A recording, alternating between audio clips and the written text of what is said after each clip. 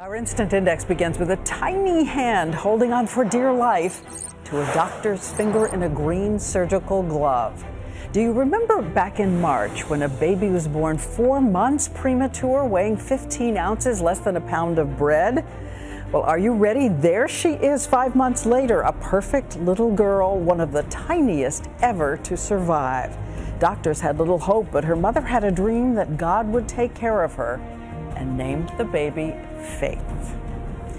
And also tonight, are you ready for the new survey of the people we just love to hate? The Reputation Institution says once again, right at the bottom of our list, Congress has the worst reputation. But 5 years after the financial crisis, banks are a close second, and we don't like our cell phone and cable companies much either. A full disclosure, by the way, journalists don't exactly get a Valentine. And we have proof tonight that this is still a large planet with some very strange traditions. Yesterday, a little Spanish town did what they have done every year for 68 straight years.